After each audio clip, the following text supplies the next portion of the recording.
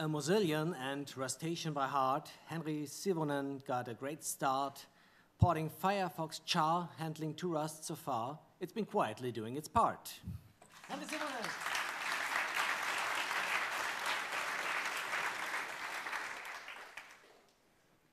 Hi, I'm Henri Sivonen. I work for Mozilla on the Gecko engine, and today I'm going to talk about a Rust crate that also quacks like a modern C++ library.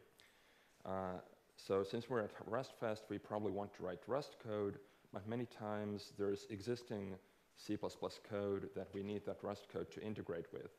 Rust's FFI provides C APIs, and C++ community kind of frowns upon plain C, so we'll probably be better accepted if we can provide more C++-like APIs. So today I'm going to show you one weird trick for making Rust objects look like C++ objects, and then I'm going to show you rustic modern C++ types. The examples we're going to look at today come from a crate called encoding RS, which is a character encoding conversion crate that conforms to the WhatWG encoding standard, and in Firefox 56 it replaced a C++ library from 1999. It can convert to and from UTF-8, which makes sense for Rust code, including in Firefox, and it can convert to and from UTF-16, which makes sense for the pre-existing C++ code in Firefox. At Mozilla, we don't use, or we try to avoid using the C++ standard library, but today I'm going to show you C++ standard library types instead of Mozilla types, because the standard library types are probably more relevant to a larger number of you. Let's look at the Rust API. There are 3 structs. There's a struct called encoding that represents the idea of an encoding. We have a statically allocated singleton instance for each one.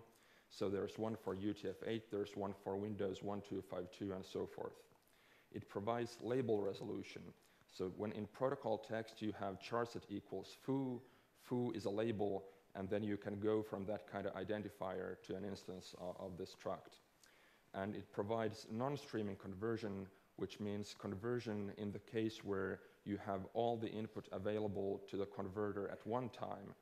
When you don't have the input available at one time, or you, for some other reason, want to do the conversion incrementally, then encoding acts as a factory for decoder and encoder structs that encapsulate the streaming state. So here we see some code that uses this, how to obtain instances. First, we see that we refer to encoding by references that have the static lifetime because they are statically allocated singletons. If we have a variable called byte slice from protocol that contains the foo part from char set equals foo, we can pass it to encoding for a label, and then we get back an instance, or if it didn't match, then we default to Windows 1252. So we see here as an example that we can indeed refer to the encodings by named static.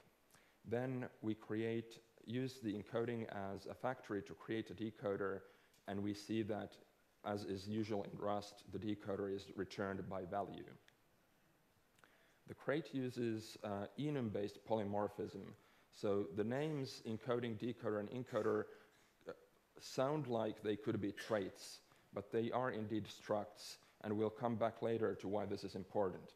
So for example, the struct decoder has a field variant of type variant decoder, which is an enum that wraps a struct that implements a concrete decoder for a given encoding.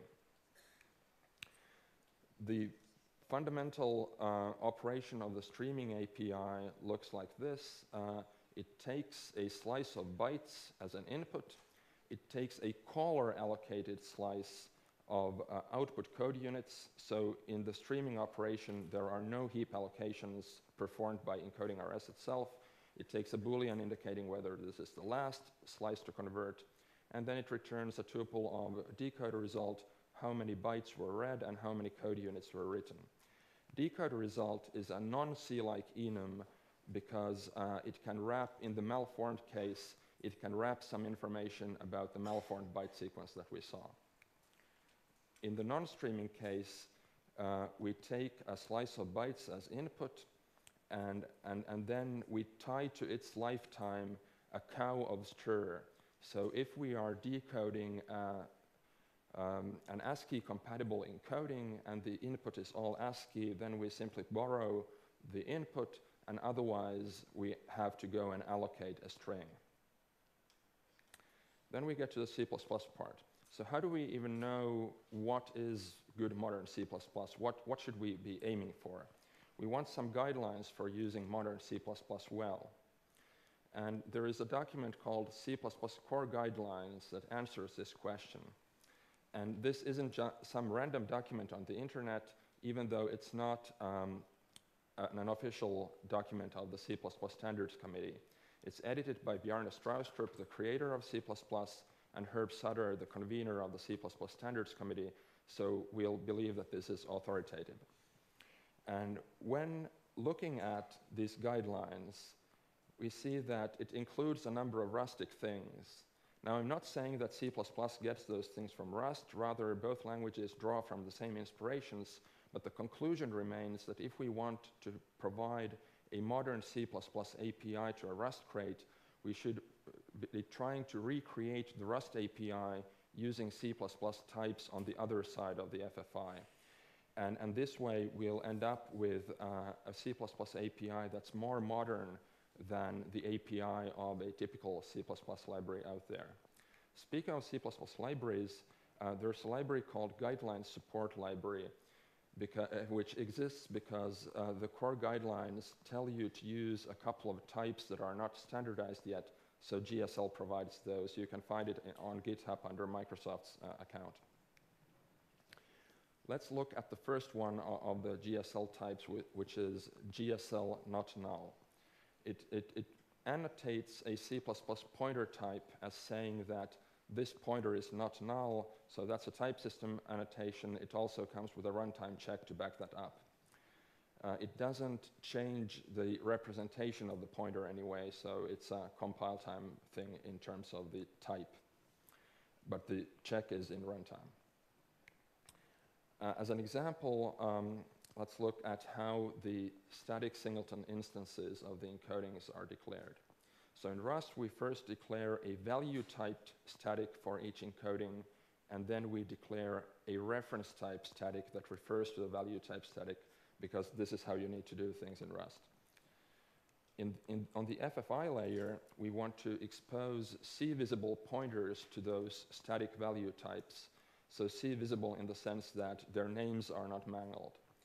And since these are pointer types, we need to new type the pointer and implement sync on the new type to keep the Rust compiler happy about the fact that we are exposing global pointers, and we're saying that yes, this is now actually okay to do across threads. Then on the C++ side, we have class encoding. We'll see in a moment what it looks like. And then we claim to C++ that these global pointers that come from the object code that the Rust compiler gave us, we claim to C++ that their type is GSL not null const pointer to the encoding class. Let's look at the encoding class. We declare it as class encoding final. So it doesn't inherit from anything, and we say final, so no other class can inherit from it either. Since all the instances came from Rust, they are statically allocated in Rust, we don't want C++ code to be able to accidentally create instances on the C++ side, so we tell C++ that we don't want the default constructor, default copy constructor, default assignment operator, or the default destructor. Then let's look at to the unique pointer, which is to C++ as box is to Rust. Now in the Rust API, we didn't see any boxes, so why is this here? The reason is that we saw decoder returned by value, and we saw that decoder, inside of it, there's this variant decoder, which is a non-C-like enum, so decoder is a non-C-like struct, and we don't have a well-defined way to return it over the FFI by value.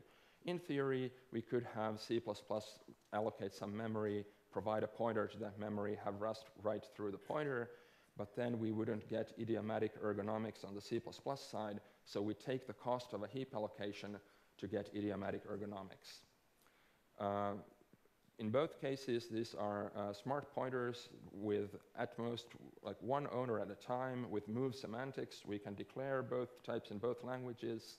In Rust, when we want a box for foo, we call the constructor for foo, pass it to the constructor for box.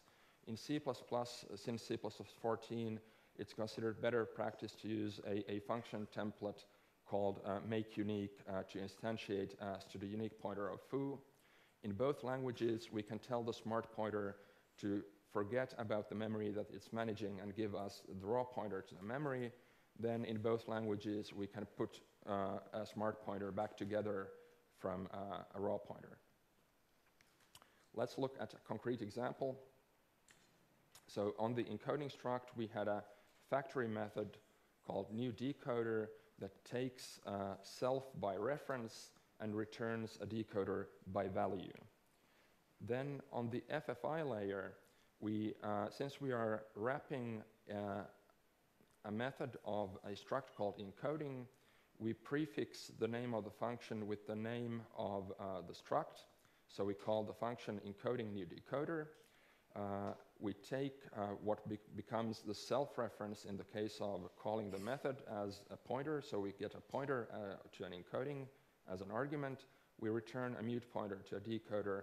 So we call newDecoder on the object that's pointed to by the pointer, pass it to the constructor of box, and then immediately tell box to forget about what it just did. Since we told box to forget about what it just did, we need something else to be able to free this allocation later. So we declare a function called decoderFree that takes a pointer to a decoder, puts a box back together for it, assigns it to a variable, the variable goes out of scope, and then the memory gets freed.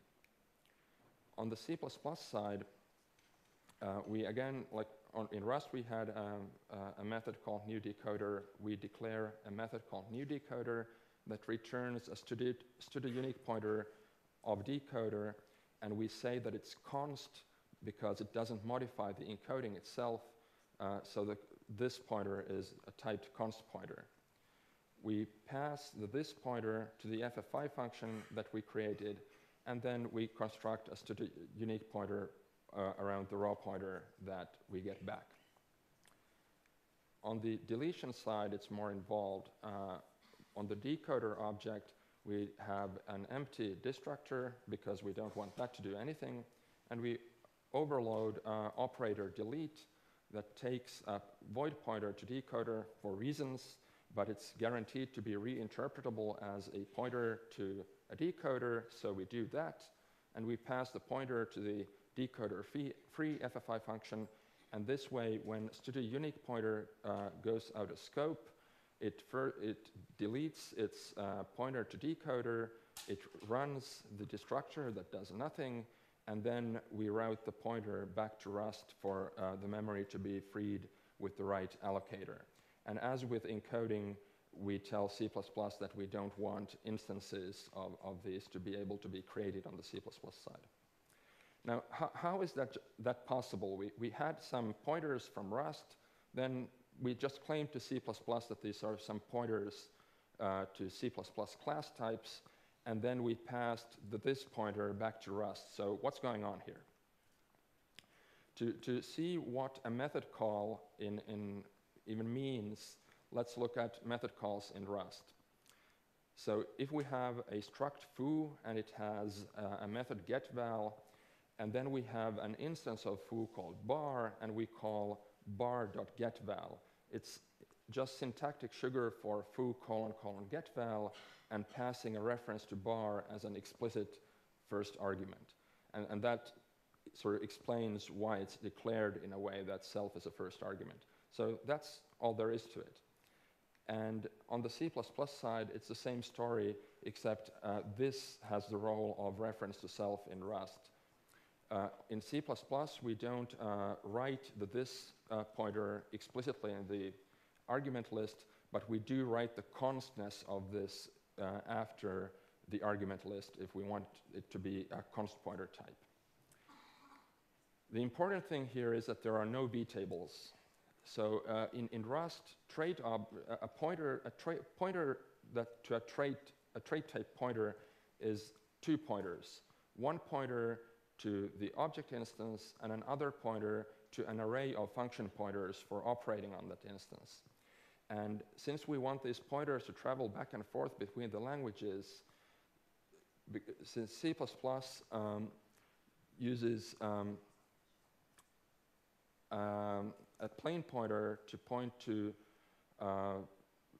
objects, we can't have the other pointer from the dual pointer from Rust travel over because we don't have place for the other half.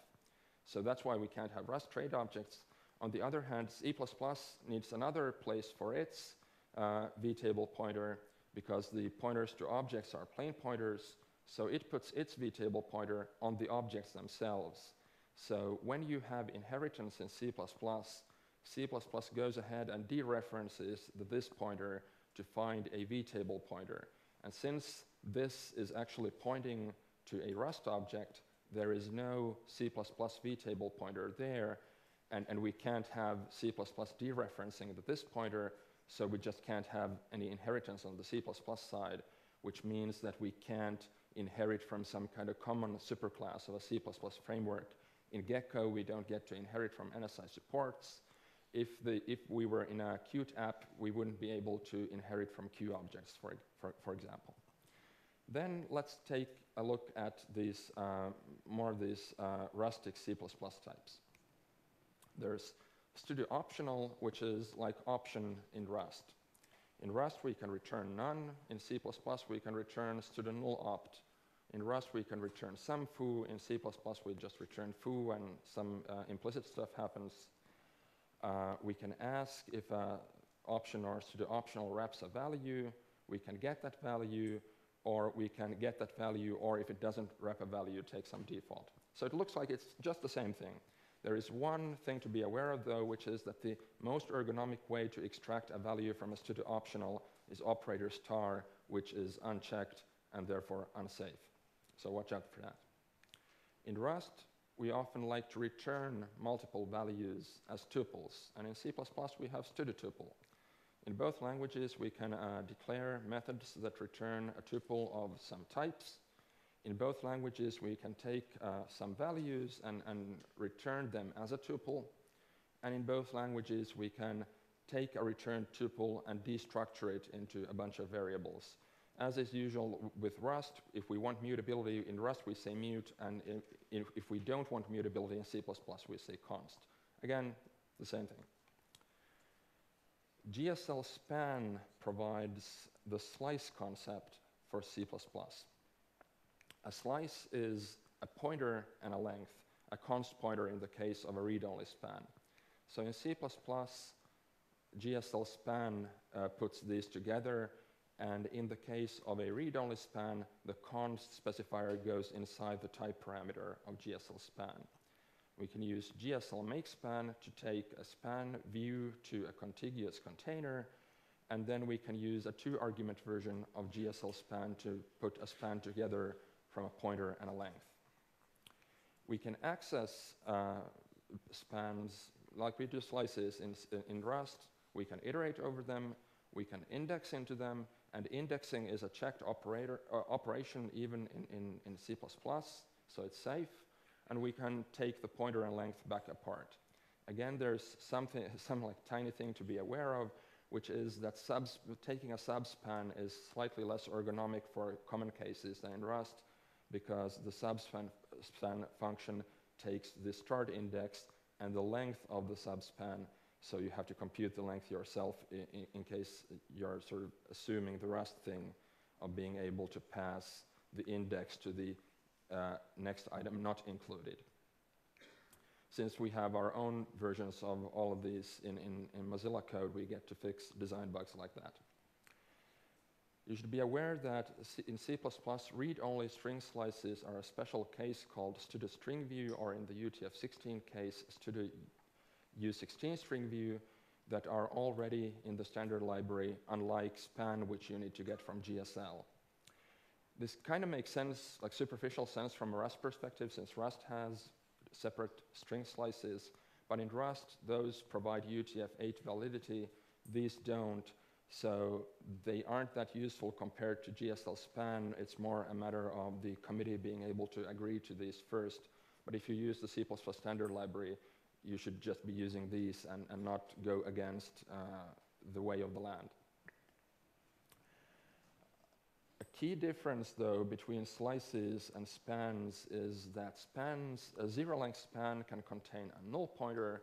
A slice can never contain a null pointer, because Rust has an optimization that an option of slice takes the same space as a slice, and to distinguish some wrapping a zero-length span from none, we need some non-zero bits in the pointer to act as the discriminant. So when you have some pointers that you take from a span and you want to create a slice with them, you have to have something along the way that replaces all null pointers with bogus pointers. And then let's look at a concrete example that puts all these together. On the encoding struct, we have a static method called forBOM that takes a slice of bytes, checks if it starts with a byte order mark. If it doesn't, returns none.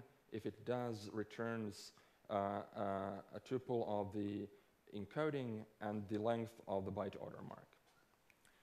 On the FFI layer, we have a bunch of stuff going on here.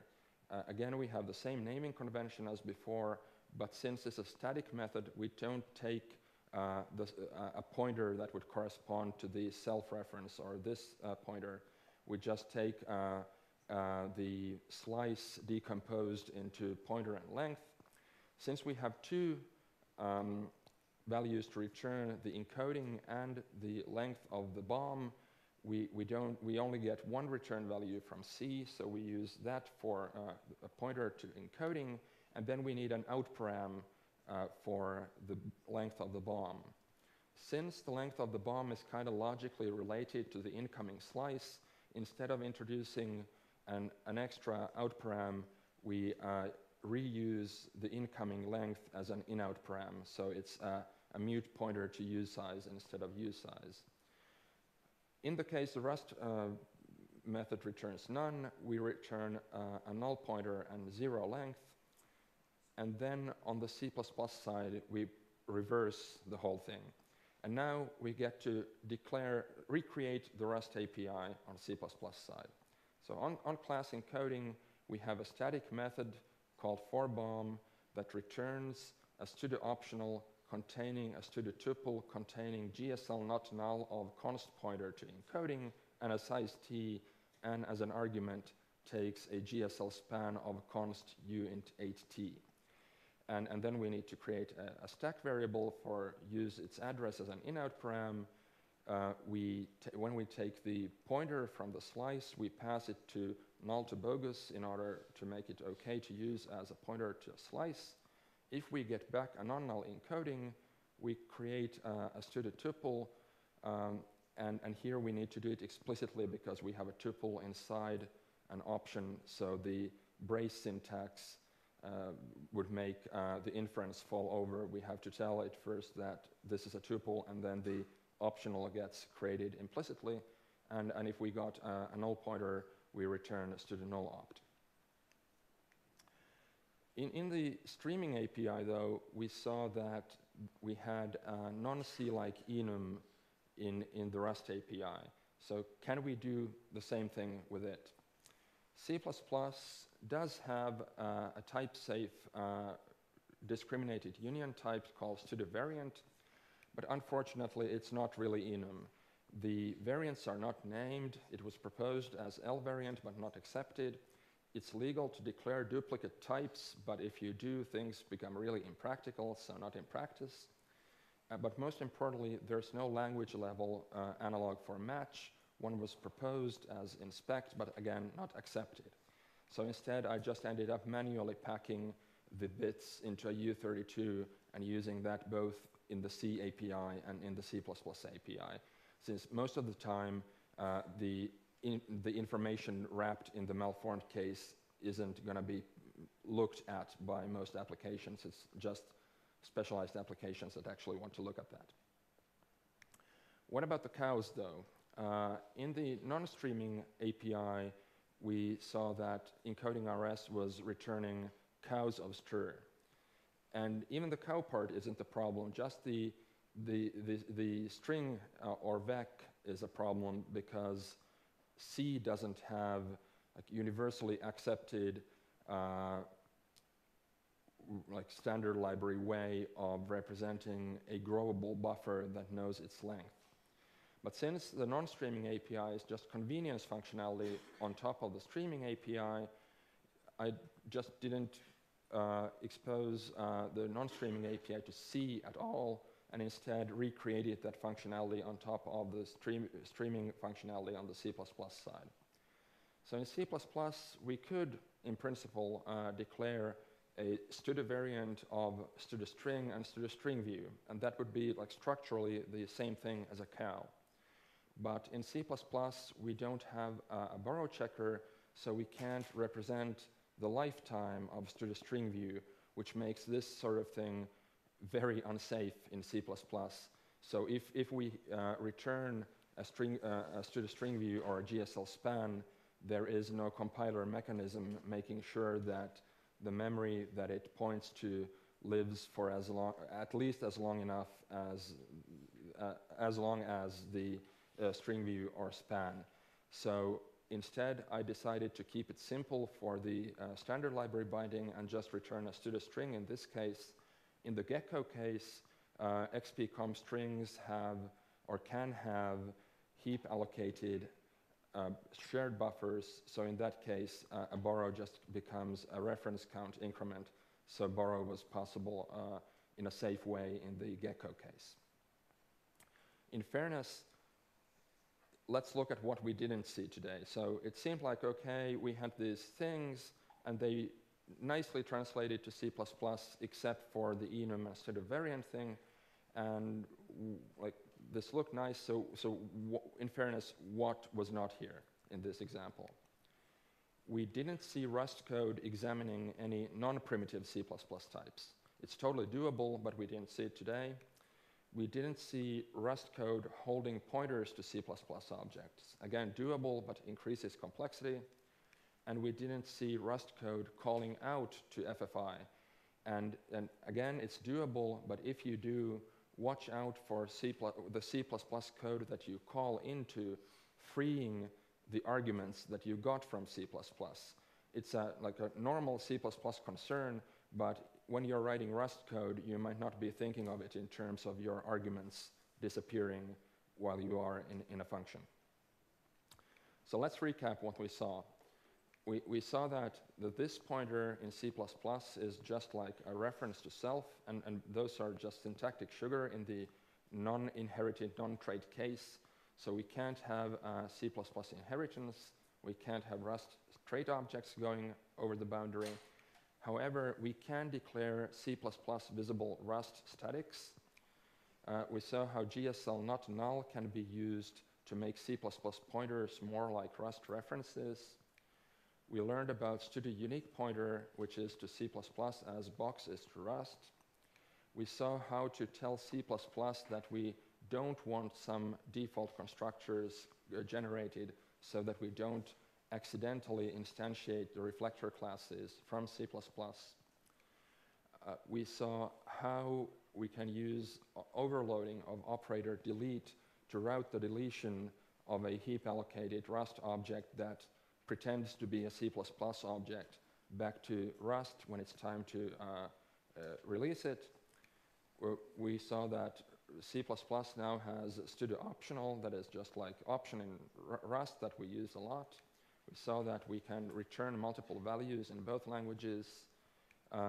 We saw that there is the slice concept in C++, and there's a special case for read-only string slices. And we saw that discriminated type-safe unions exist, but they are kind of inconvenient to use. And then we saw that the C++ type system is able to represent the structure of cows, but not their lifetimes, which makes cows dangerous in C++. So we shouldn't just do all the things we do in Rust in C++, but like this thing becomes dangerous, so let's not do that one. And that's it. You can find the slides at that address.